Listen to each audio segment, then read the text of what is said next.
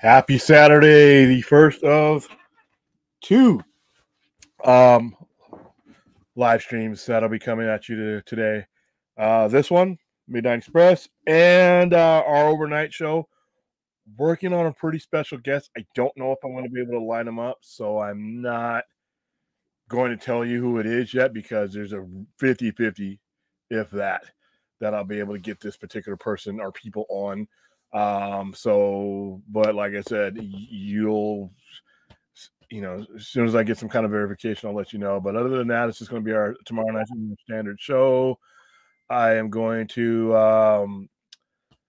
have some guest on. Like I said, I am looking for one particular key one, but we got a Star Trek themed guest that we'll have on tomorrow. We'll talk some more wrestling. We'll talk whatever. We'll talk, some more heavy metal, depending on what you guys want to talk about. Right now, I don't see, unless I wake up tomorrow to whatever tweets are happening or whatever breaking news, don't see any breaking news. I saw the Momoa thing, and it's like, you know what? That's just more riddles and shit. So right now, I am resolved to not get too excited about any of the James Gunn stuff until, we actually have something to get excited for. And even then, we just not forget that there is a really long time till we get these movies. We don't even have a script yet for Superman, so we're talking like 1 to 2 years from now. So it's just, one way or another, I don't know if I could get excited for something that's going to happen, that far away. We're talking 2025, possibly. I mean, we just barely got in 2023, so which is like I said, that's plenty enough time to wrap up a lot of things if they so choose. So let's say hi to the chat. Yes, everybody hit the like button. Thank you, Hal. How you doing, Chappie? Long time no see. Fourth 1000, what's going on? Protest X. Let's go for Integrity 1. Zack Snyder 2. I'm gonna say this. I think if there's anybody with a brain in their head and all of this madness, some type of resolution needs to be inevitable. What form it comes in, I don't know. How you doing, Jared? Which new HBO show are you talking about? Last of Us? Yes. We I watched Last of Us. I did my solo review on it a couple of days ago. We'll probably do a spoiler review for episode 2 either Sunday night or possibly Monday night, just to give people a chance to watch it. All of us haven't been able to get on the same page as far as the people who I do the show with, and the only aspect that I can give you is the one that is not from a gamer, whereas other people that we bring on are gamers. So I've been drinking. Okay, hey, it's Friday night. As long as you're not behind the wheel, have fun, man. What's your take on possibly seeing some Guardians of the Galaxy? I've never had any issue with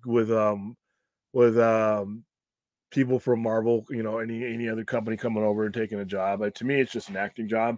I don't see companies when it comes to that.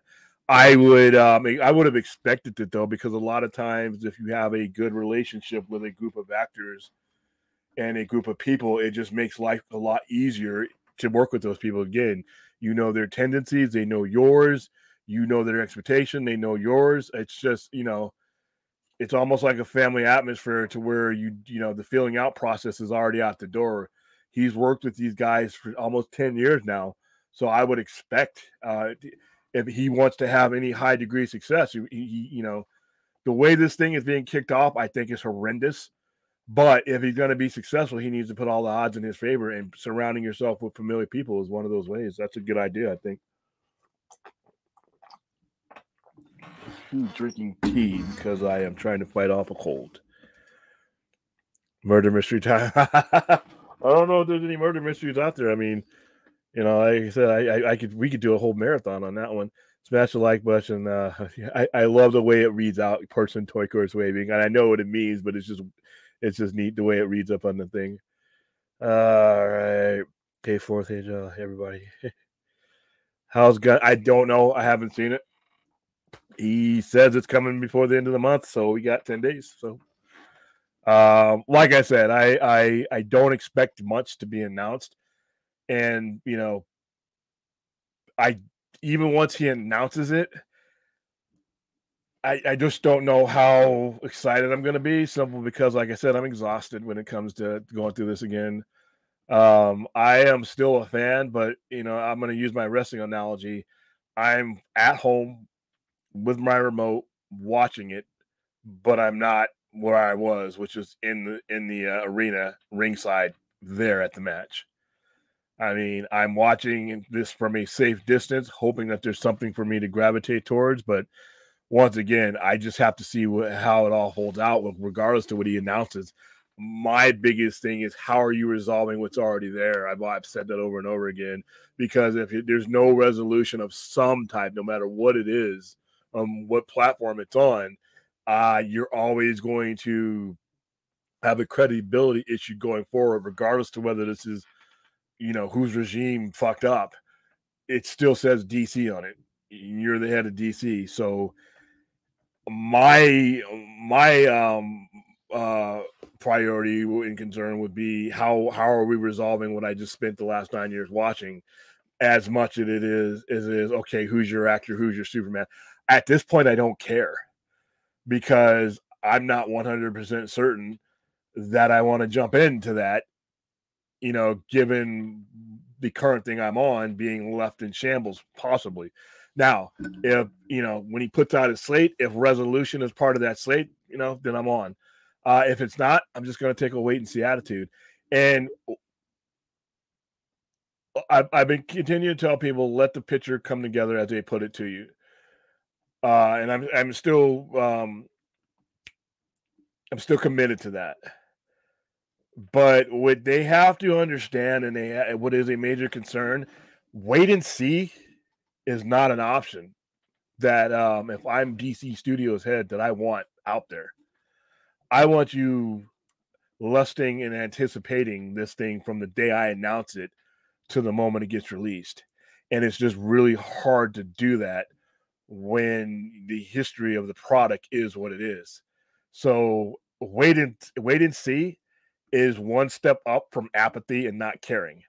So I hope when they do make their move, it's a really definitive move. Otherwise, you're talking 2 years of just sitting around waiting for random tweets and riddles. And I don't think that's good for the product. I'm not. I waited from 2013 to now.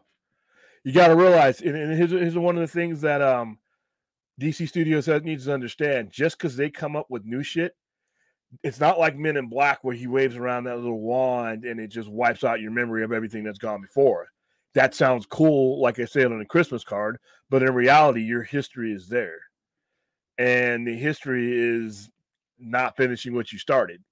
So not only do I run that risk again of jumping into the car with you and not getting to the end of the road, I got to wait a long time for it. So that compounds it. So whatever he announces, a while on top of 9 years. So we're waiting 11 years to get something that's going to stick. It's a lot of time. Hello. Come to the store Sunday. We'll be open 12 to 4 Pacific time. Yes, if you are local or you're visiting Las Vegas this weekend, I'm having a clearance sale today, Saturday, and tomorrow and Sunday. Come by. I'm going to be doing giving away some pretty decent deals. Got a bunch of new merchandise coming in, and we have you guys have seen my store. We have limited space. Hello, Turin. I have a feeling that the Atom is part of Gunn, Saffron slate. Possibly. Like I said, he has a very wide range of characters he can deal with. So I'm just wondering if I think the first priority is the A-listers. The Atom is the B-lister. I don't mind the Atom being there. I don't mind any of these B-listers being there, as long as they are a part of the story that's being carried by the A-listers. I keep hearing Lobo. I've been hearing Lobo all day. Listen, I've been collecting a very long time. I have the first appearance of Lobo. I am a Keith Giffen fan. I think Lobo is one of the dumbest creations he ever came up with. He actually thought it was one of the dumbest things he came up with. If you look at when Lobo was released, he was pretty much barely, seldomly used in the 80s. He was pretty much represented and repackaged as a joke in the 90s. And I just never really made a connection with the characters. It's one of the few characters that Keith Giffen, who is a Legion of Superheroes and Legion guy, who's some of my favorite DC stuff is by Keith Giffen. But I just think Lobo was just a trash character. I just never. I have a Deadpool experience when it comes to them. I was there when Deadpool was created by Rob Liefeld and Pepe Nakaesa. I actually got a chance to talk to those guys at San Diego Comic Con back in '91 and '92 about the creation of the character. And I Deadpool didn't appear to me when he was the first appearance with New Mutants '98. Doesn't appeal to me now. Lobo even less. I just don't. I think it's a one-dimensional character. It's a bounty hunter who travels through space. Just never had any appeal. Just watch his books come in and get canceled, come in and get canceled. And I just, like I said, now we're talking about getting excited about another B-lister. Less people know who Lobo is and knew who Black Adam was. Less people know who Lobo is and know who Shazam is. There are people who come into comic book stores that don't even know who Lobo is. So I just don't feel like going down that road again, unless he's part of. Now, if you're going to say he's going to pop up in Superman, great. But once again, we're bringing in, out of all of Superman's rogue villains, rogues galleries, you're going to bring in Lobo, who's not really a Superman enemy. So I hope that's not the case. Also, the whole Jason Momoa thing. If he plays Lobo, great. Like I said, I'm not, I'm at that, wow, okay, HBO Max feeling as far as that goes. But when it comes to a lot of fan casting, that's even before he hinted that he may be playing this character, I have fans that are like, oh, he looks just like him. He's perfect for the role. All day long, I've been hearing things like that. And another one, Dave Bautista. He'd be perfect for Bane. He looks just like. Stop that shit, okay? This is why I do not like fan casting. I know fan casting is fun. I know people have made a cottage industry out of it, but it's really kind of dumb sometimes. All right, for several reasons. As soon as that particular person who's perfect for the role that the fans think should be casted doesn't get casted by the person who's probably more qualified to cast that, which is the director and the producer, then you got a lot of ill will towards the movie before it even gets made. I don't know how many times that when a director or somebody casted someone that wasn't in the fans, radar, they started shitting on the film before it even happened. So that's one of the things. And two, listen, there's these things that have been, accompanying movie producers and directors for about 100 years. They're called makeup artists, wardrobe, costume, effects, makeup. Anybody can play some of these characters. Just because somebody looks like somebody in another movie that's not the movie that's probably going to get cast in doesn't mean that guy's the only guy that can play him. I think it's kind of an insult to Dave Bautista that, yeah, he's 6'4" and he's big and buff, but he's got to play the one-dimensional muscle-bound knucklehead from Batman's Rogues Gallery, who, by the way, out of all of Batman's enemies, why do we keep coming back to Bane? He's a Z-lister. Forget A-lister, B-lister. See, Bane is a C-lister who was horribly written even when he first came out. And the things that Bane was able to do during his first story arc were bullshit. And this is coming from a lifelong Batman reader and collector. All right. If you compare Bane up to all of Batman's way more capable enemies, Bane fucking sucks. And yet, if we get him again, it's going to be a third time. Batman has better enemies than that. Dave Bautista, in my opinion, is a better actor than that. I would not want that role or Dave Bautista's escalating or his evolving acting credibility to be wasted on a shit character like Bane. It's like Venom. Everybody wants to bring up, Venom. Spider-Man has about 1,000 enemies that are way more exciting, have way more depth. We always keep coming back to Venom. Venom's been on 2 different generations have had Venom on there. I could go through a telephone book thick list of Spider-Man villains that we could have seen way before we saw Venom.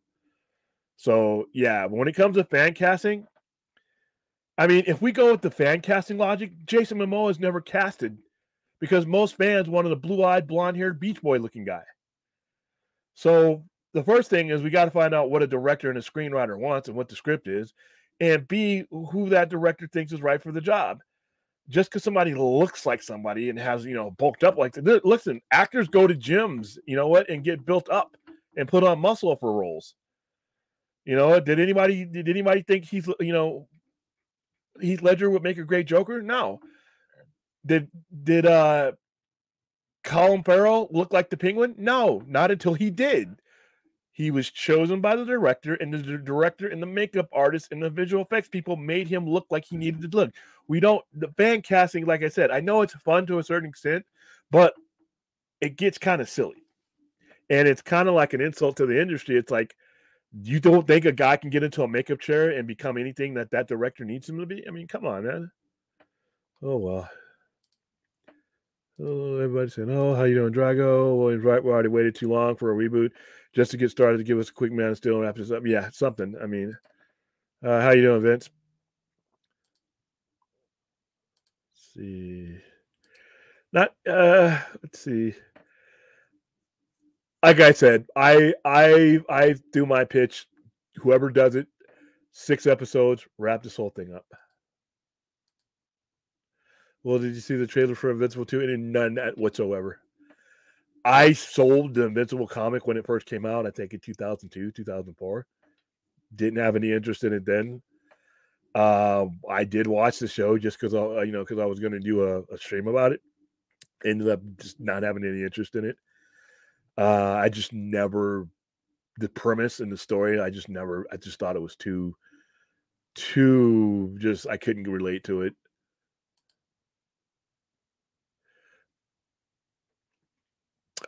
It's not better than The Boys, but hey, that's my opinion. ProDesX, I think The Boys is far superior. Even though I like the fact that they tried to translate some of the violence from the comic book as much as they could into Invincible, it's still not the same. And even in comic books, and The Boys is on a different level, in my opinion. But hey, the Deadpool movies crack me up. Yeah, and like I said, I understand a lot of people like him. I just never made the connection. And as I explained before, I don't go to the movies for slapstick. And a lot of Deadpool is appeal at what he has become since his first appearances has become slapstick. And I just have very little interest in that. That's just a personal preference of mine. That's fine. I want to play Denzel Washington and his biopic. And he could probably pull it off. But what my point is, the train of thought that just because somebody in their raw form looks like somebody doesn't necessarily mean that that's the person for the role. You could probably get 20 or 30 other guys, and under the right circumstances, the right makeup artist and the right costume and wardrobe person, that person can be Bane. All right. 9 times out of 10, the person who gets these comic book roles doesn't look anything like like what you're thinking. I mean, it's just, and like I said, why would you wait? I mean, Dave Bautista is becoming a great actor. That's not a great role. Bane's a shit character. I really, I would really, it would really suck to see it's a meathead role, and I think he's evolved beyond a meathead actor. He's not a meathead actor, and I would hate to see that role on him.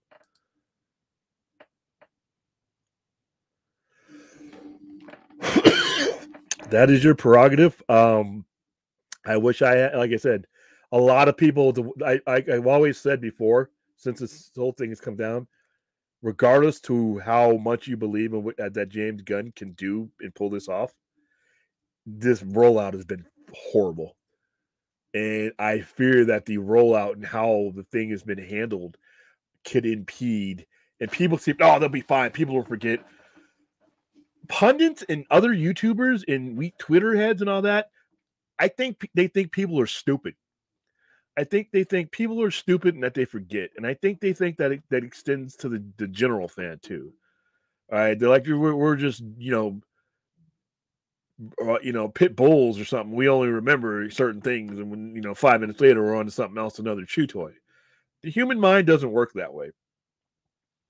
All right, people remember this stuff, and in some cases, it's what they don't remember that hurts you. Like if I'm throwing Superman out to a general audience, first thing they're going to be, they're reminded of the fact that we haven't had one, and we never had an end to that. They know that there's no end. They think that because they're not hardcore geeks like us on YouTube, that the general fans are just a bunch of dummies that can't remember, how to get home from work. Nah, they remember this stuff. They make up the majority of the audience, and their exhaustion is a bigger threat to any momentum than ours is. So a lot of people will remember. They won't remember that. They won't know the details that went into Cavill and all the whole thing with Warner Brothers, but they don't need to. They just know that Superman that a lot of people liked was gone, came back, and it was gone again, and now there's another Superman. Just repeat that to yourself. The Superman that was established was kept off the screen for 5 years, was bought back, and then now he's gone again. If you repeat that to yourself and you realize how stupid that sounds, now you're expecting someone to take that same stupidity and give you their money. It's not going to be that easy. Is it impossible? No. But they need to understand that how they've handled this could impede their momentum. Deadpool, anything. I just, like I said, I've never cared about that character. And looking like a character leads to typecasting, which usually means no work for an actor. Limited thinking from fans can destroy an actor's career. Do you want to do that to a beloved actor? And it can also destroy the movie because, like I said, how many times have we've had people fan casted, and then they're not the ones writing the script. They're not the ones directing the movie, but they're going to put forth which is all right. That's fine. But when it doesn't happen, dude, people forget how shitty people act when they don't get what they think that the character be. Now that's not my so-and-so. That's not my so-and-so. I can't believe they cast him. That's ridiculous. I'm not going to see this movie. Movie hasn't even started shooting yet. And you'll have guys like that are like, that's why I don't do fan casting. Does Bane have great potential? And Matt? No. And Matt Reeves, if you're watching this Poindexter Lounge, if you're watching the Sci-Fi Center Lounge, please, for the love of God, do not put Bane in your movies. You have so many villains, especially for your style of Batman. Bane will be, no. Bane's a shitty character in the comics. Please don't be the third director to put that garbage on the screen. It's a trash character that had a high spot. The Bane character is like a wrestler that does a whole bunch of cool high spots, and everybody's like, "Ooh, look at that! Oh, he broke Batman's back. Ooh, he figured out who Batman was. Ooh, okay, 3 or 4 other better villains have already too. So, and you can use those guys. There's so many other villains. Please don't use Bane. I don't care who you're thinking about casting. I don't want to see Bane on the screen. Court of Owls would be perfect for him. You already have the Joker in there. I would like to see your version of Mr. Freeze. Bane, no. Pass. Please, Matt, don't do it. Yeah, it's time to move on from Bane and give us some new, better villains, too. I mean, not just new, better. He's one-dimensional, and that's saying a lot for Bane's character. All right, some fan castings are lazy, like Anthony Starr's Reverse Flash and Jamie Alexander's Wonder Woman.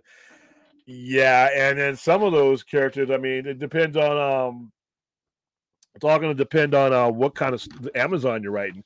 Because if you're writing a traditional Amazon and she's like nearly 6 feet tall and she's muscle toned, Daniel Melchior, the girl from the rat catcher from Suicide Squad, they're going to have to bulk her up. But I'm not saying she can't do it, but that's like a far cry from the one you just had. I mean, someone who's nearly 6 feet tall, who is athletically built, but makeup, gyms, they could have an effect. So we're at 26 minutes. People don't think Jason Momoa spoke English after seeing him as Khal Drogo. Even he didn't get work for years after from Game of Thrones. Yeah, Yeah, because I first saw him as Ronan Dex on Stargate Atlantis. Yeah, he's an American. He speaks English. Oh, Joga. The difference is Anthony Starr is a phenomenal actor and will make an amazing Reverse Flash. There's a lot of people that are phenomenal actors that would make a Reverse Flash. That's the thing, is like it all depends on what that writer and what that director is doing, you know? What about John Leguizamo now? Oh, by the way, if you haven't seen, I know Christmas is over, but if you haven't seen Violent Night, John Leguizamo is great in that. Go see it. I think it's on demand now. The boys try too hard to be edginess. Though that was ever that. If you ever read the comic, the whole point of the boys was literally to make fun of the superhero, not make fun of it, but to show the superhero genre in a way that would really happen if you were running it in an uncensored world. Would before DC Black Label, a lot of the stuff even DC was putting out was you couldn't have the kind of edge. You weren't doing the kind of violence, in there like you would with the boys. It was unfiltered. It was basically looking at our traditional superhero world with that edginess. So they were that the edginess was their thing.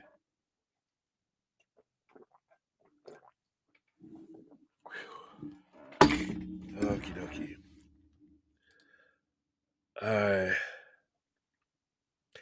It's typecasting because you're basically basing his ability to do that role on his appearance. Because everybody you put up for the role is going to be a great actor. It's going to be a certain level actor too. So you put that's your common denominator. So your people, he looks just like Jason Momoa. Because this character looks like this character, you're literally typecasting him into that. That's literally what typecasting is. There are other villains Dave Bautista can play. Dude, have Dave Bautista play Mr. Freeze. That would be more of a challenge for him than anything. But yeah, just because he's 6'4", 285 with a bunch of muscles, let's make him look like the 6'4", 285 muscle guy in the comic. That's typecasting. That's literally what that is. You could develop Bane into something. Okay, well,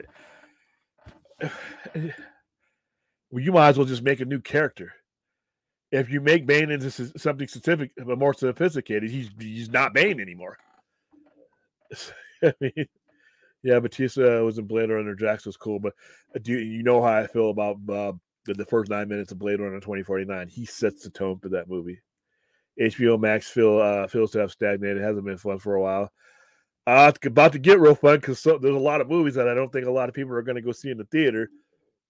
Depending on how the slate interacts with the movies that are already there, there's going to be a lot of people who are just going to wait for HBO Max to watch these things.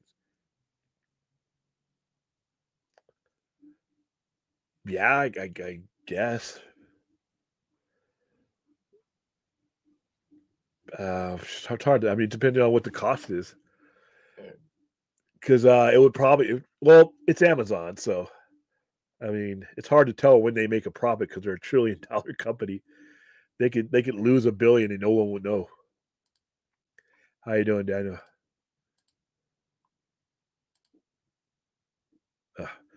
Okay.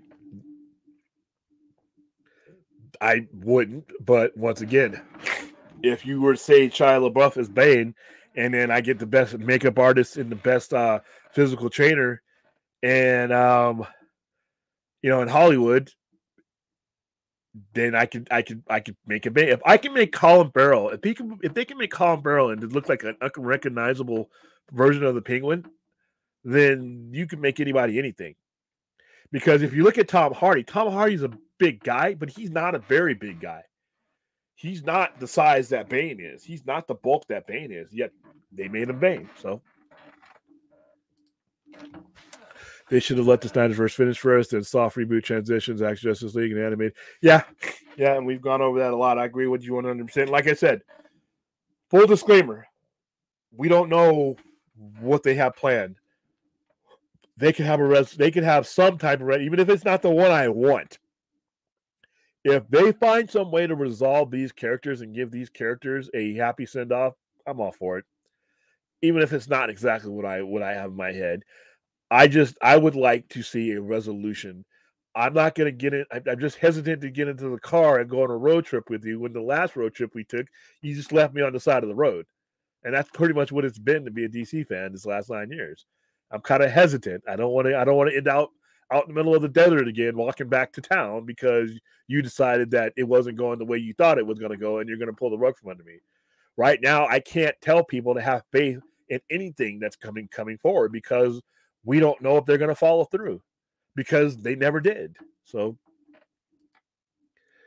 all right, typecasting is not seeing an actor in his range of acting skills. Seeing Jason Momoa as Lobo only shows that a person sees only one dimension of thinking. It's an insult to a true actor. And makeup artists and costume wardrobe people and makeup effects, special effects people, all those guys make these characters. All right, Preachers of the Carver, the actress that played Ratcatcher 2 in Suicide Squad took a selfie with a Wonder Woman thing in the pic. She's our new Wonder Woman. I'm not putting any stock. No, neither am I. And like I said, if they pick her, you know, she currently doesn't look like any Wonder Woman that I could think of. But once again, Jim crunches, sit-ups, protein shakes, you know, makeup. Calvo is a very popular Superman. It's unbelievable how they dropped him and so many people want him to stay in the role. Yeah, then this is one of the things they're going to have to deal with. Feels like a big troll fest from Gunn. I think there's a lot of misdirection from Gunn. I think he's trying, because there's an environment of scoopers and trades, that he has to keep them on their heels. He cannot let the internet and trades dictate the perception of his product. So I do agree with him there, because you know how I think about the trades. I think the trades are full of shit and in a large part. They're not liars or conspiracies or anything like that, but they're like heroin dealers. They give you just enough to keep you coming back to the corner to get more. Fuck the whole truth. They give you just enough of that truth where you put it in your veins and you're like, I need more. And then they give you just a little bit more. It's like that song, Guns N' Roses, Mr. Brownstone. I used to do a little, but a little wouldn't do it, so a little bit more and more. Just try, that song's about heroin, and the trades and in all these credible sources give you the framework of something that may be true. It's not false, but it's just enough to keep you chasing your tail forever. And I think what he's doing is he's trying to circumvent that. Now, where I disagree, and this may change as he allows to release more stuff, he needs a little bit less of a riddle. You know, because right now he just gives 1 to 2 word answers, and I understand. So once he releases all this stuff, and it comes from him, then it's going to be, I think the troll festing will end because he'll have something to actually talk to us about. At least I'm hoping. Hello, McFly. Anybody home? Pointers allowed. Ride the lightning. Best. Okay, you know what? There's Darth Scipio. Speaking of troll, hello, McFly. Anybody home? Pointix around. Ride the lightning is best Metallica album, and Deckard is human. Come on, don't be so stubborn, my brother. Wake up and see the light. Okay, Ride the Lightning is not the best Metallica album. We've already established that. And Justice for All is. All right, Deckard is a replicant. That's been established in the movies. So sorry, Darth CPO, I'm gonna need to convert you.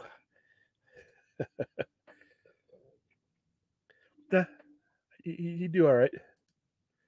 Still back to understand that completely. That's why most MCU actors don't get jobs outside the MCU. Maybe a few like Hemsworth and Extraction for example. Yeah, and like I said, it's how you doing, Keely? I just, like I said, when you think of all the people who have done great roles, especially comic book roles, they've done such a transformation from what they were that just to get somebody who currently looks like a version of the character on a piece of paper necessarily, I don't know if that's the best thing. He may look like something, but a certain person may like look the role, but they may not have the acting chops that another person who I can put makeup in a wig and can actually act better. I'm not saying Jason Momoa can't act, but it is not even about Jason Momoa and Dave Bautista. To me, it's about the habitual fan casting that, and if it were just for fun, if we were just having a conversation, no problem. I think we all know that it's not just that, though. These conversations turn into mallets that we use to beat over the heads of the project itself. All right, it go all the way back to BVS, go all the way back to Man of Steel, go all the way back to to Jason Momoa being casted. How many people were bashing that because he wasn't the blonde-haired, blue-eyed surfer dude. All right, so once that casting announcement is made and it's not the fan cast wet dream, then they start taking out that mallet and they start going to work, and that creates bad will for a movie before that movie even gets released.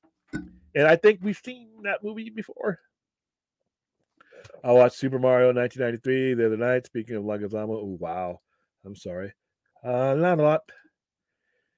Okay, see, my fan cast for Lex Luthor is Will Poulter. I think he'd be great.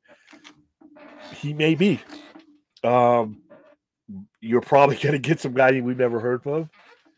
Hold on for a second. That we've never heard of. Oh, how come I just have a white avatar now? That sucks. Hold on. I'm going to have to replace it with me and my belts. But yeah, like I said, whenever you fan cast, just ask yourself, what are you basing that on? That's all I ask. Whatever, when you're talking about fan casting, are you basing that on what you saw on a piece of paper? Or the vision of the character in your head? Or like the type of director? Like, okay, so like we were talking about the other night, if we know who's directing something and we know who's we know who's doing the work, a lot of the other aspects of the movie, you could probably make a decent guess of who somebody could be. But like I said, we don't know what the Superman script is, so we don't even know if Lex Luthor is going to be in it. Batista wants the band role. Okay, that's wonderful. But I need more, a reason to put him in there. There's a lot of guys that look like Batista that could play that one-dimensional role. Why don't I put Batista in a role that actually requires acting? Because he's becoming a great actor. He's becoming a very good actor now. He's getting better with each role. And first of all, let's not even make it a topic.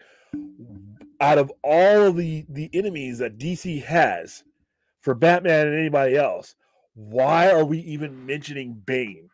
That's fucking just ridiculous for me. Out of all of Batman's rogue gallery, why are we picking what might be legit one of the worst ones that is in there? And it's the same thing with Superman. Dude, next person that does Superman, I need to see Brainiac. I don't need to see Lex Luthor every time we have Superman. All right, 40 years of Lex Luthor, including TV shows and cartoons. Superman has more enemies than Lex Luthor. All right, and I really don't need to see a Lobo in a Superman movie because he's not even a Superman villain, really. I mean, we keep going back to the same tired. I mean, even the Joker to a certain extent. Now, granted, you've gotten lucky with the Joker because each Joker you've gotten has been like a legendary performance, but Batman has more enemies than that. Clayface, Man-Bat, a legitimate version of Ra's al Ghul instead of that one that I saw in the Nolan series, which I did not like. It was one of the main things I hated about that movie. That it was slow and it was boring. But give me a legit Ra's al Ghul. Let's do that. I mean, there's so many other Batman enemies out there. Bane shouldn't even be in a conversation. All right, it's like Venom. Venom, that's one of the things that ruined Spider-Man 3. Why are we shoehorning Venom? A character who at that point had only been around like 15, 16 years when you had literally an encyclopedia of spider villains that you could have used that could have made that a better movie. It's like, do you think we'll see Spawn reboot with Jamie Foxx? I don't know. It's taking them forever to just get a script down. Bane's daddy. Yeah, whatever. Listen. I just think name any, even you animated series guys. You've seen the collection of villains, better, superior villains that Batman has. We've done the Bane thing, and it honestly wasn't good either time. So why don't we, when we give Batman a thought-provoking villain, he does well. All right, the Riddler was great in the Batman. Deathstroke, I mean, even though he's a Titan villain, he's still somewhat of a Batman villain. But there's just so many, really good. I mean, Clayface would be great. You've already seen the Penguin. I mean, you did just so many other Batman villains that I would like to see. And he's just not one of them. He's just not one of them. I mean, Jamie Foxx is not attached to Spawn. McFarlane said he didn't need him. Okay, well, McFarlane's going to have to hand that over. No, let's not. Tom Hardy is far from me. Yeah, so I think Tom Hardy did as good a performance as Bane as you can with such a shitty character. With all due respect for the people who created Bane, this is not a knock on them. They created him as a story device for an evolution of what Batman was. And to be honest with you, it was very limited. It was as long as you used him in a limited purpose, fine. But they don't. They make him into this all encompassing enemy, and he's just not that. Yeah. Here you go. All right. So we're at 43 minutes. Let's see. The trades lie. I'm not going to say they lied. Like I said, they just give you enough. They give you enough to go running into the wall wanting more. Like I said, give me a quarter of a crack rock. Not the whole rock. Just give me a quarter. Oh, I'm high. Give me more. Oh, you're hooked now. They keep you coming to them, because they're using their name and their credibility and their historical relevance. And they know that it's coming from Variety. It must be true. Hollywood Reporter, it's gospel.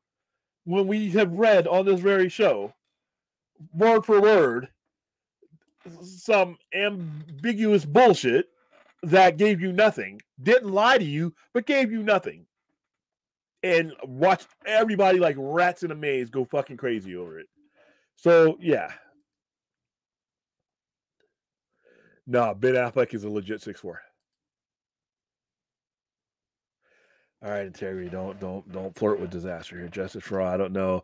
All the 80s Metallica albums are classic. I lean towards Ride. You know what? I'm going to time you out. How do I time you out from here? No, I'm just kidding. Shogun.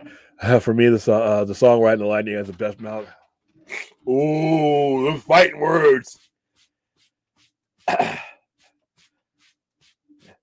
Those are fighting words, man. I don't know about that. Boy, we're going to have another Metallica stream.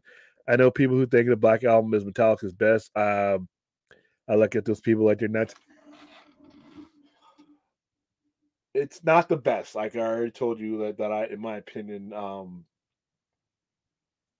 Justice for All is just in its own planet, and then everything else is afterwards.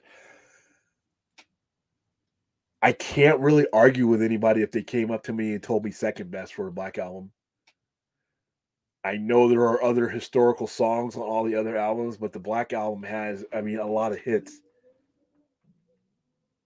The Unforgiven is one of the, when you talk about one of the great guitar solos of Metallica, the Unforgiven's guitar solo is epic. Sad but True is literally like an anthem for a generation. The God That Failed. You can't go wrong with anything off that album of Wolf and Man. I know it's not. It's because it's a sellout album, but it's a really good album. If you came to me and told me that the Black Album was as long as you agreed that Justice for All is number one, you could make a clear cut argument for the Black Album being number two. Integrity, no doubt. Last year was a huge wake up call on the trades and their inside information. Yeah. The song Master of Puppets, yeah, the entire album, I couldn't put it above Justice for All. I don't think Todd McFarlane should direct. Yeah, yeah, he needs to let somebody do the film work.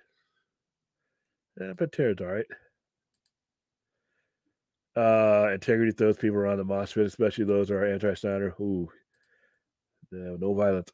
I'm more of a power metal fan, especially European. Like, yeah, some of that stuff is really good. As I was going to St. Ives, I met a man with 7 wives.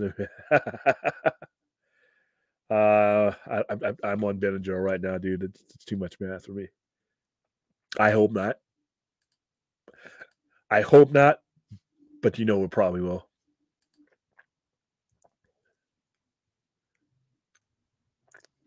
Depends on who's writing them. A lot of the people who write Batman don't seem to give credence to what era he's supposed to be from. Because Batman Year One is still good.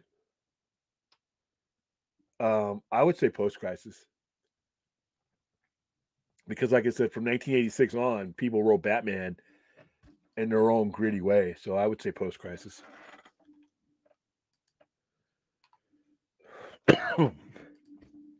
Wow. Batman and Spider-Man Rose Galaxy are so deep. I hate that we keep seeing the same villain. Yeah. I mean, come on now.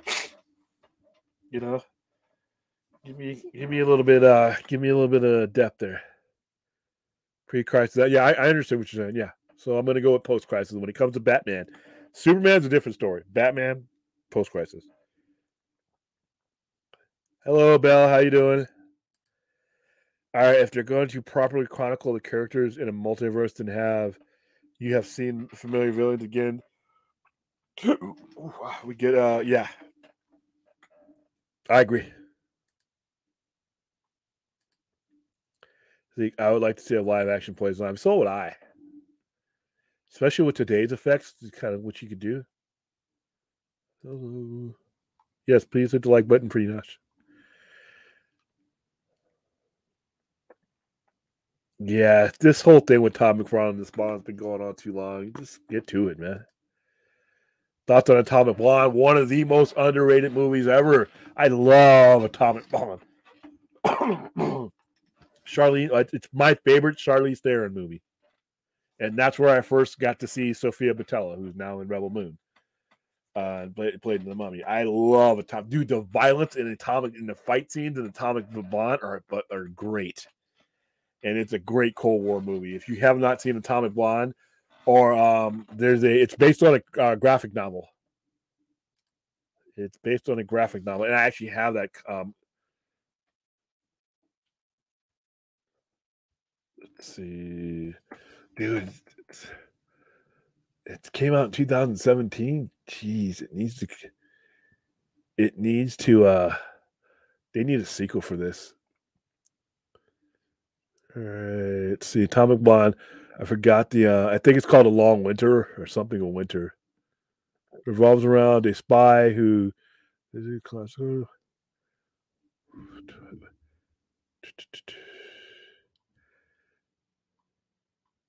All right.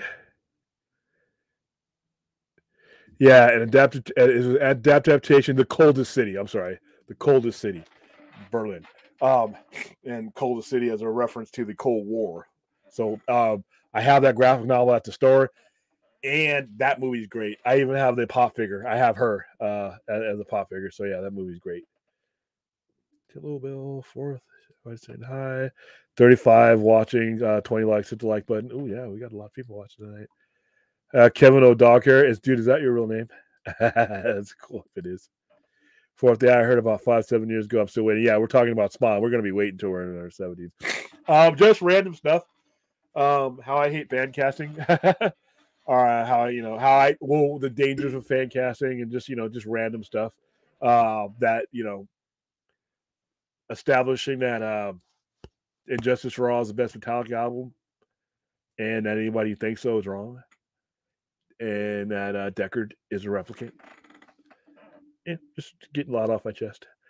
Treat the Hollywood trades with a grain of salt. They get things very wrong sometimes. Yeah, and then and like I said, a partial truth is as bad as anything else because it sends you scurrying about trying to figure out shit. Darcy, we haven't established anything. You established everything in your own mind. Talk to any Metallica fan. Either Master or Lightning is the best album, and yes, William Decker is. No. Don't make me come down there, Darth.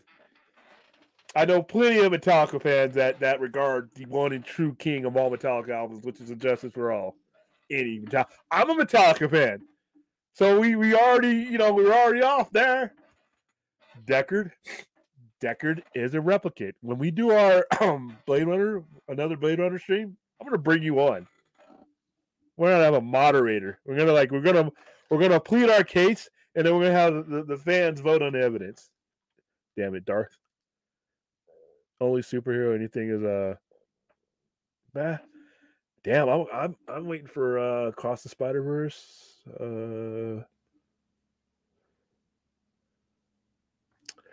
The Flash.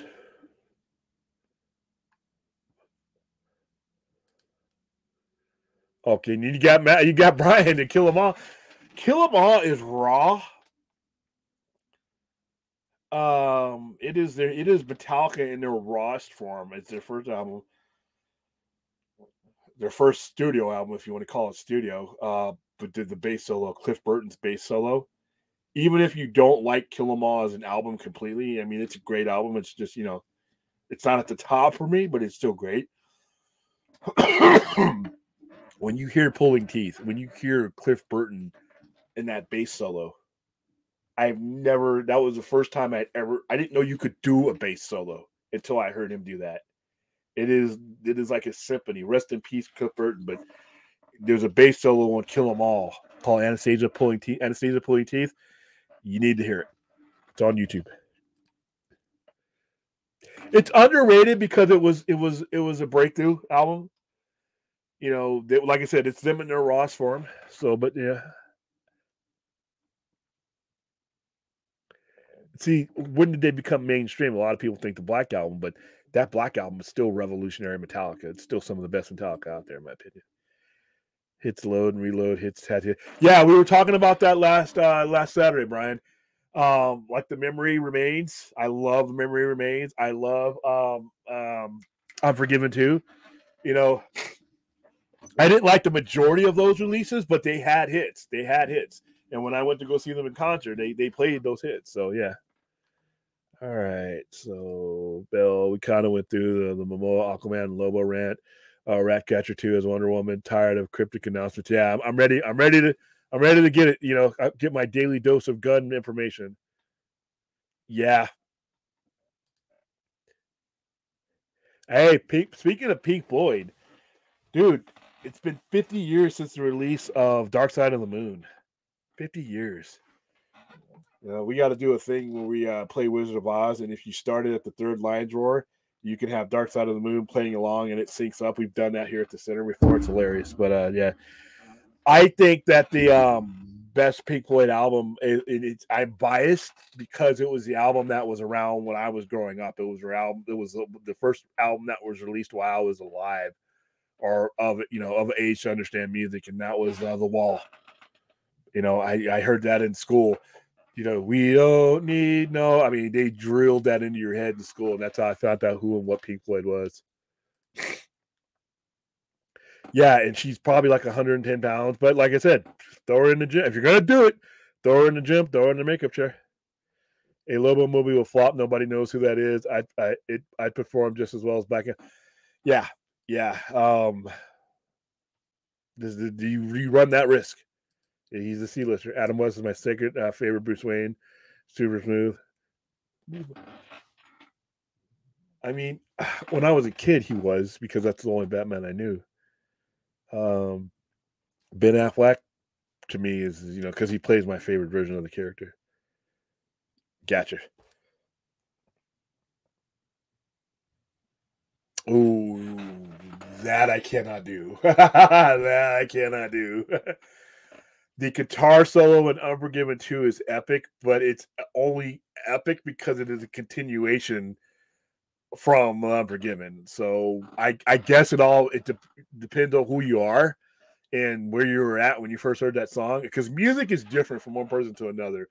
Sometimes a musical album and what is best and what is second and third best, a lot of times depends on how you were feeling when you first heard it. It's not as much the music sometimes as it is the moment.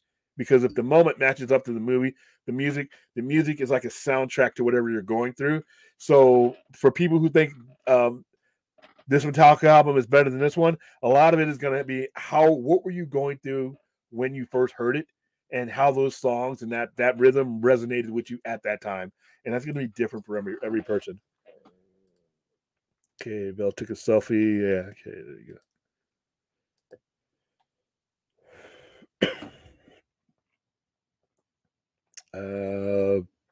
Those are my favorite. All right, at William, if you get hired at DC to run everything, you were in charge. What is your plan for Batman, Superman, and Wonder Woman? Okay, so I personally I wouldn't do a reboot. I would focus the next 3 years heavily on the Trinity. I would not recast Gal Gadot. I would not recast I wouldn't recast any of those guys because I think there's money to be made off of those guys there. If they ask me, we want to do this, do that, I'm like, okay, I will do it, but I'm insistent upon ending this properly, and then using that ending for your beginning. But yeah, I would do I would have released another Superman movie first and foremost. I mean, that seemed to be a priority as Zaslav. I would have obviously we got another Aquaman movie coming. I would release a Wonder Woman 3, but I would not have Patty Jenkins on it. I think she has drifted away from what that core character was, and I think a lot of Zack Snyder's DNA was in the way that character was presented. And that character is an ass-kicking Amazon who takes people's heads. I would do another Wonder Woman movie where it refers to that, and then I would end the Snyderverse. I would have an end game to the Snyderverse. Because the reality is these people are getting up there. They are moving on to other projects, and you're not going to have them for the next 10 years. I would have a 10-year plan, and it would include a new Justice League, new Superman, new Batman, but it would be done in a manner that strengthens the lineage of what we just saw and gives you a catapulting force of momentum going into the future. That's what I would do.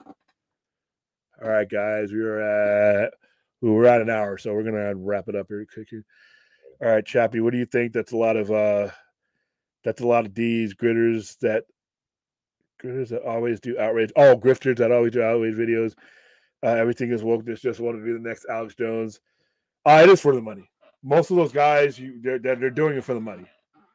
They're no longer, in my opinion, using the platform as a form of self-expression.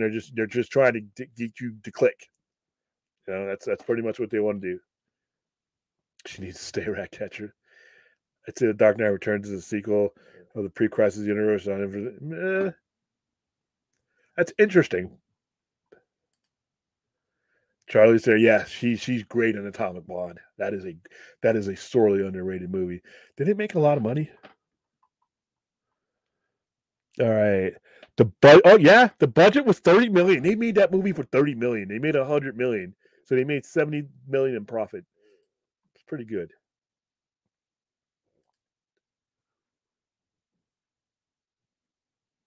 That's what. Yeah, she did heavy makeup too. No doubt, I get Wonder Woman vibes from her. I get no Wonder Woman vibes from her. I like Hotel. Oh, that's right. I remember that. Let's see. Yeah, at different points of their career. Yeah, you can see that. Gina Davis from Lunch. Kids is good. Versus Charlotte Stern and Atomic Blonde. Who wins? Charlotte Stern. Dark Knight Returns came out. Yeah, because Dark Knight Returns is actually considered an alternate reality. It was the first Metallica fan did the first one. Period. Yeah, something Doom City or some shit like that. I saw the previews for it. Yeah, Doom that came to Gotham. There you go. All right, Bell will fight you on Megadeth versus Metallica. Um, I'm gonna win that battle. As great as Megadeth is, um, I just Metallica is just better on every level. That's not a knock against Megadeth, but if you were going to match the two together, now once again, if your preference is more thrash, then it's Megadeth. No doubt. If your preference is more heavy metal, then it's going to be Metallica. So it's really no battle. It just depends on what you want to listen to. Yeah. Like I said, it's Tom and Bond also features Daniel Bernhardt, who made that epic Barry episode. Never seen Barry. I know I have it on HBO Max, but I've never seen Barry. Hold on for a second, guys.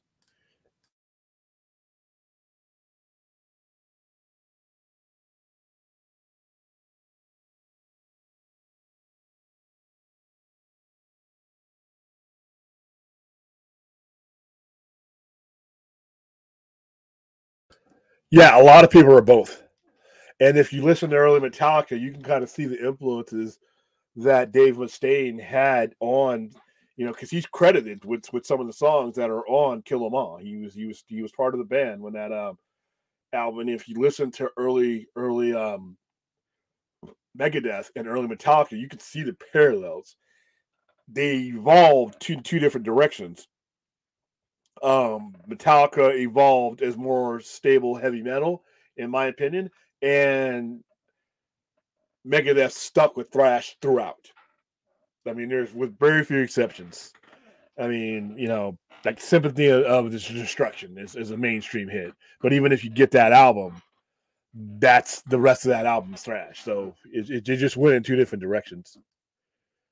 Megadeth, yeah. We were talking the other day. What if Dave Mustaine doesn't get fired from Metallica and you don't have Megadeth? That's a scary world right there, isn't it? Batman Beyond, Blade Runner style would be amazing. I would, just for the Blade Runner aspect, I might watch it. I just can't get over doing a Batman that's not Blue Stone, but it's just me. Thank God thank God they fired Mustaine. See, Sad but True is like two people made songs and couldn't agree which song to make, so they decided to mesh them together. Wherever I May Roam is so much better.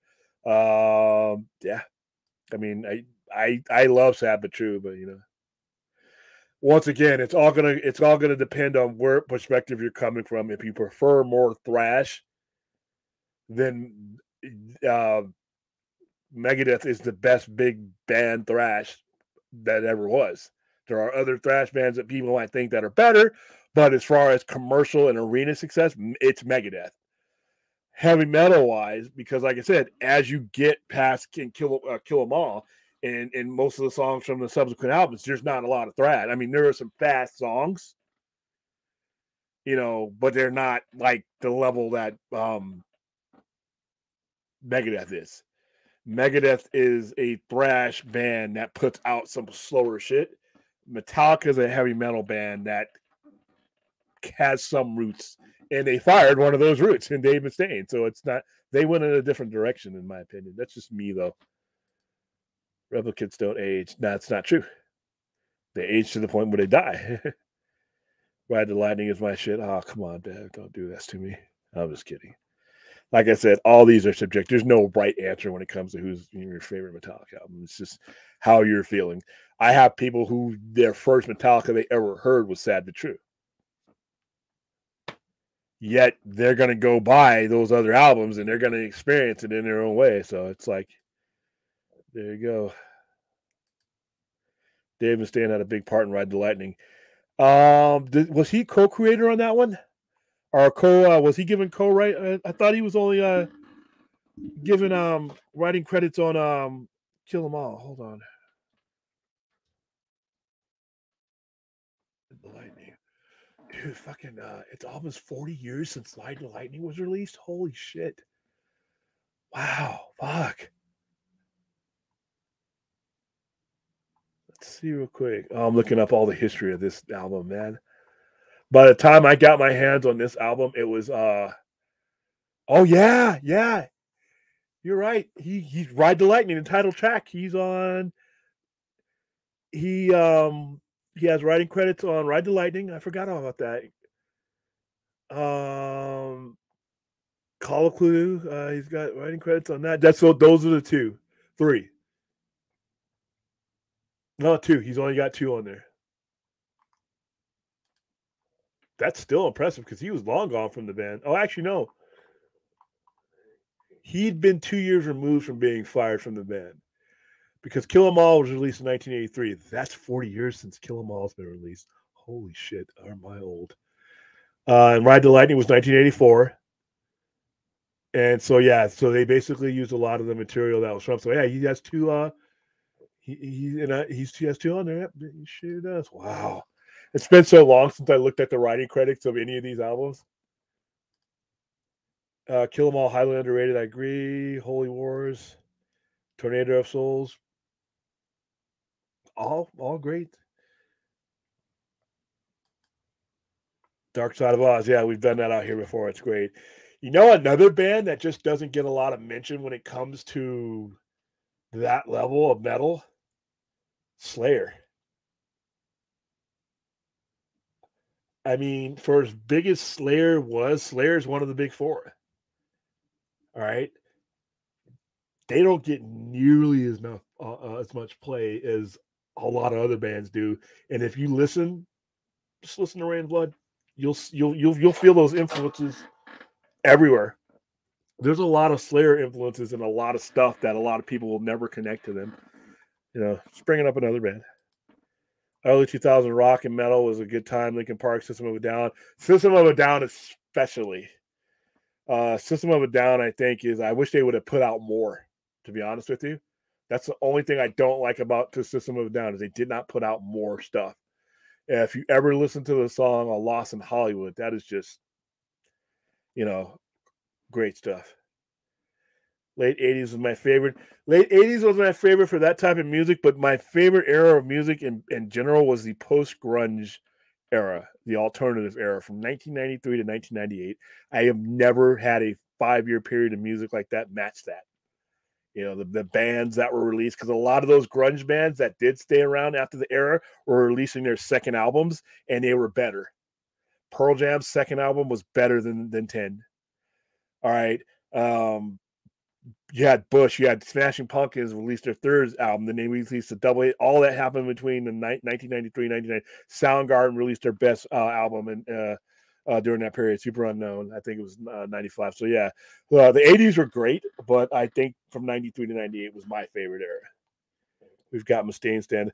You can't really.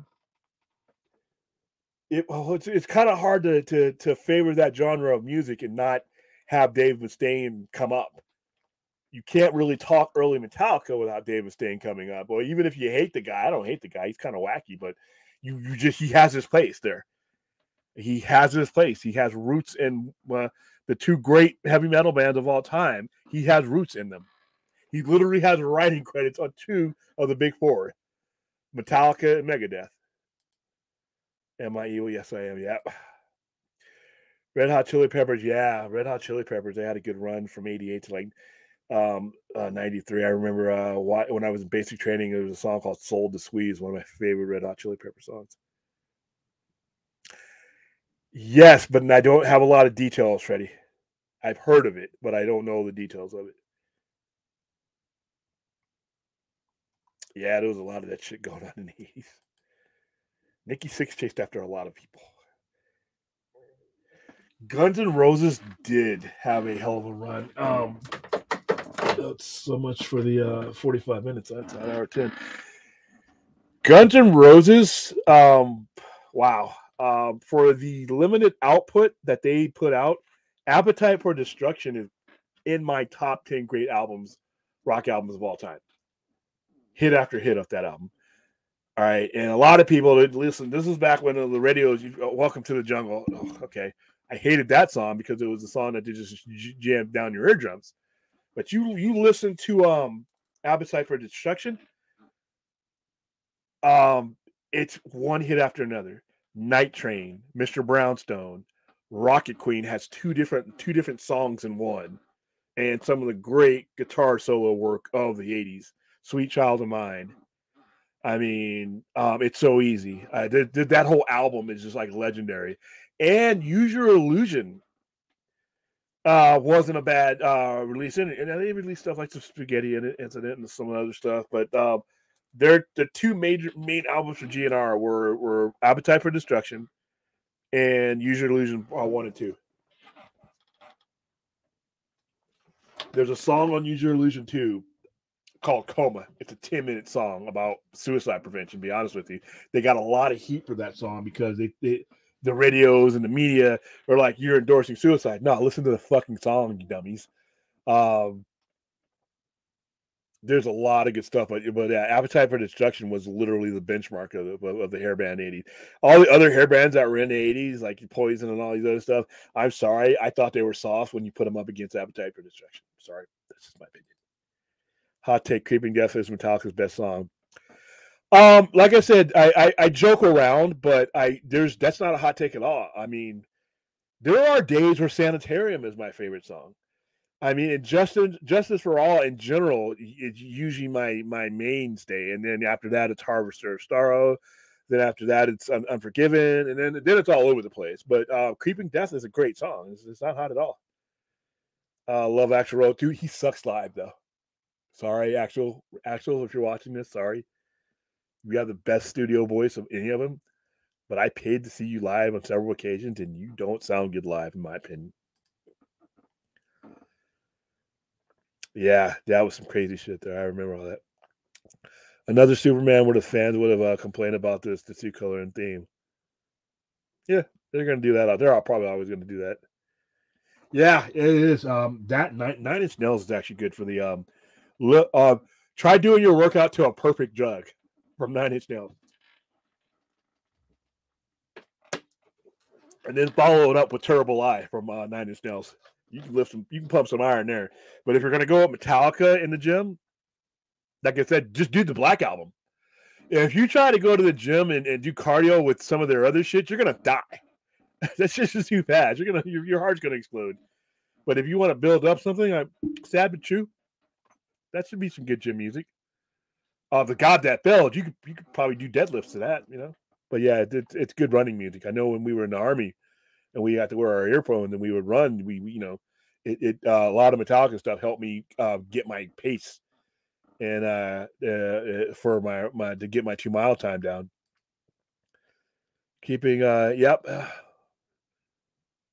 Blackened, but there's a lot of Metallica songs that are slept on. No Wonder Woman picks again, Tall and Bob. Before we go, which unsolved mystery bothers you? The one that was Zodiac Killer. Zodiac Killer.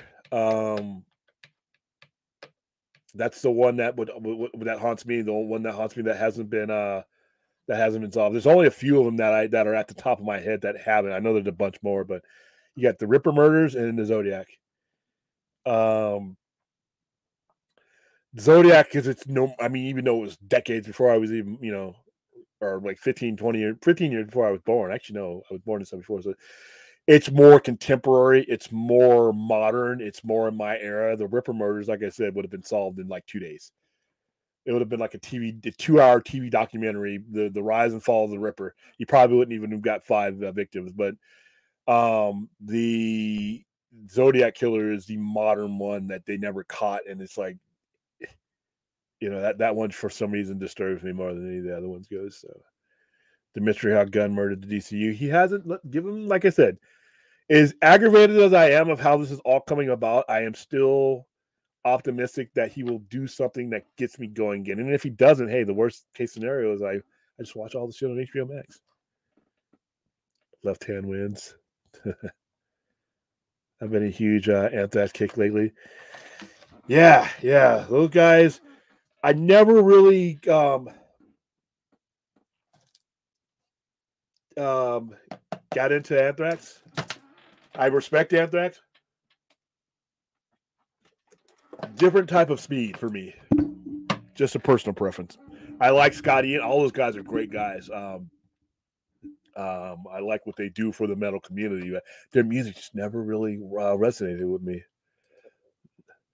Gun Can Go on Quinn Heston show, an attempted rape of DCU. Oh, I remember that show.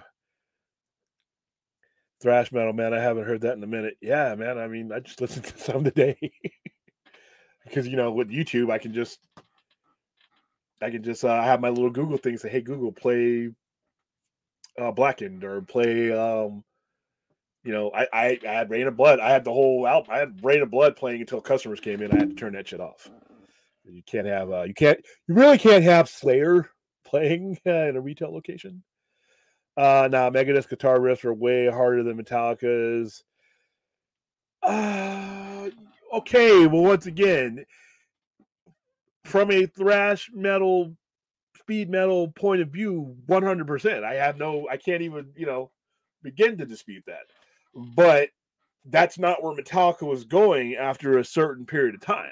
Early Metallica, yeah, if you want to match them up, but that was a lot of his influence. But as they progressed, as you got into 1986 and 1988 and 1991, they weren't that band anymore.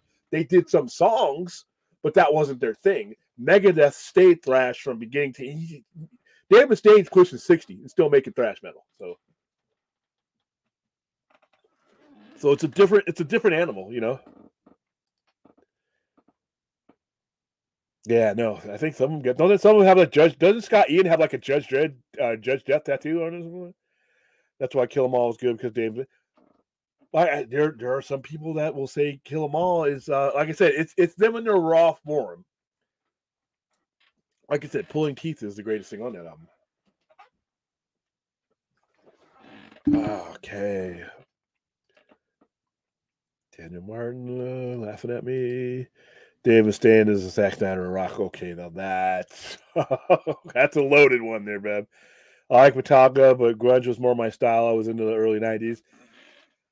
The thing about grunge is most of those guys were on their second or third. They were early in their careers. And I'm sorry. I know Nirvana fans, if you're in here, Bleach and Nevermind sucked. Sorry. All right. I didn't like those albums. I hated Smells Like Teen Spirit because that was the song that like I said, they picked that one song and it was like, and In Bloom, I just didn't connect. However, In Utero was probably one of the best albums of that decade. When you hear Heart-Shaped Box, the difference of evolution, the different level of ability between Nevermind and In Utero, it's like light years. It's like, is that the same band? When you hear those same power chords that they're kind of using on Nevermind, and you hear that orchestra that they're letting loose on you on In Utero is a far superior album. Same thing with now when it comes to like Pearl Jam, 10's a great album. Versus is a far superior album. Soundgarden, Super Unknown, once again, right in the top 10 of the best albums of it. And their second and their third albums were where they got great, and then everything kind of fell apart. It was almost like grunge died in April 1994 when he died, even though those bands were still putting out music. Soundgarden was still putting out music. Pearl Jam put out 3 or 4 more albums. But you had that post-grunge era where like Weezer, Smashing Pumpkins, Bush, those guys kind of took it to a different level for me. Metal. Here we go. Kill 'Em All is always dope. Yep, Motorhead. Got to see Motorhead live. I got to see them on in Pasadena, 1992. All right, I got to see them in 1992. It was Rob Halford, Motorhead, Metallica, and Guns N' Roses. That was when they teamed up together. I saw them write the show after the Montreal show where James Hetfield burnt his hand up, and he wasn't playing guitar that day. It was some other stand-in. But I got to see them, and boy, when they played Ace of Spades, that the Pasadena Rose Bowl exploded. But and when he passed away, I was so, because I didn't appreciate Motorhead at the time I was watching them. I knew who they were, I knew who Lemmy was, but I didn't have. I was there for Metallica, I was there for Guns N' Roses. But when he passed away, and I looked back at the fact that I got to see him live in October of 1992, I still have my ticket stuff from that somewhere. That to me, I was like, I didn't get to see guys like Hendrix, or never got the chance to see Freddie Mercury, but for the ones I got to see before they passed away, I got to see Van Halen before Eddie Van Halen passed away. I got to see Beastie Boys before Adam Yauch passed away. I mean, these are things that if you guys get chances to go see these people, and if you can afford to, kind of make the time to do it, because you never know how long these guys are going to be around. Maybe they won't make it to their 60s or 70s. Hard metal painters, Pantera. I can do some Left Claypool. I like Fueled by Anthrax. Yeah, it is getting kind of late, guys. Actually, that was probably 12 minutes ago. And I'm dealing with allergies right now. That's why you kind of see me get off screen every now and then, because I had to take care of that. So we will continue. We'll probably talk. Wow, there's a lot of you guys in here that were saying stuff. I don't want to leave you hanging, but okay. Yeah, it was all covers and it wasn't that good. All right. No, I was not infantry. I started out as an ammunition specialist, and then I went over to transportation when I got deployed and cross leveled. I'm from Los Angeles. We didn't have a segregated scene when I was growing up. If you liked heavy metal, you were an outcast, period. White, black, Mexican. It was like Stranger Things. We're Eddie. We were those guys with those shirts. We sat in the corner. We were the guys that they thought were going to burn down the school. And we didn't have enough of us to really exclude anybody. So as long as you were into the music, somebody would, if you came over and they were playing it, you sat down, you liked it, the next day somebody bought you a tape with all the shit on it, and that's how you got in. You were part of that brotherhood, because at that time in the 80s, there just wasn't a lot of us, and people weren't thinking we were all outcasts. So all those outcasts gravitated together, and it just grew from there. So all right, guys, I'm going to get out of here because it is super late. I only meant to be on 45 minutes, and here it is, an hour and a half. We will be back later on tonight with the overnight show, and we'll continue the rock conversation. There's never a bad time to bring up music. Never a bad time. I love talking about it, but I do have to get to bed. I do have to rest my throat, and I do have to fight off this allergy madness that I've been going through the last couple of days. So thank you, everybody, that made this conversation interesting. And I will see you at 9:30 tonight for the overnight edition of the Sci-Fi Center Live. We'll have some guests, and we'll talk some more metal too. See you guys later.